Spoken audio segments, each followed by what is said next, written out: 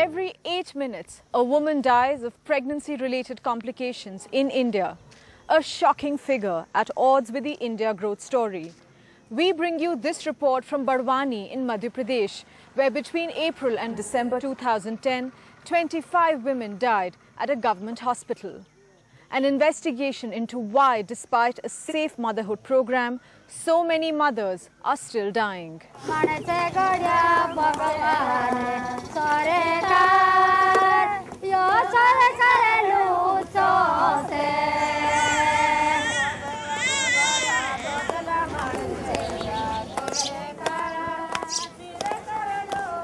Sangeeta travelled 2 hours to reach this government-run maternity clinic to deliver her baby. 48 hours after she gave birth, she is yet to be checked for blood pressure and infections that can prove fatal.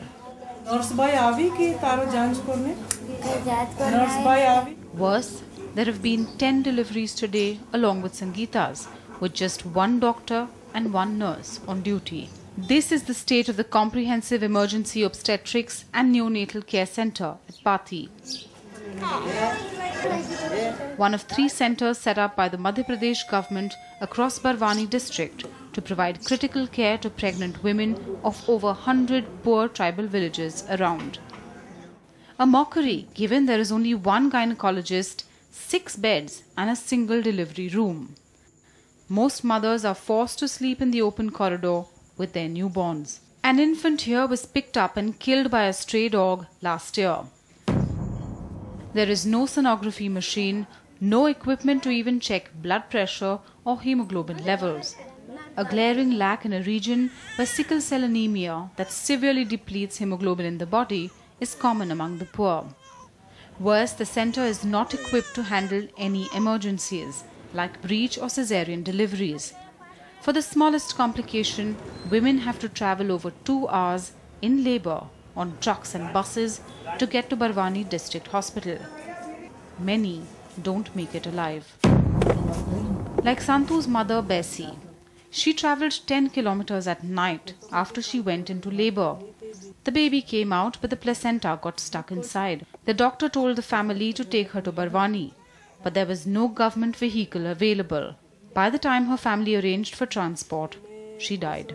बाहर से पूछे दरवाजा पर से ठीक छा भी कोई 2 दिन में वापस जाइए कि इलाज करना है कि नहीं जो इलाज करना है कि नहीं करना है करी कहीं भूली नहीं.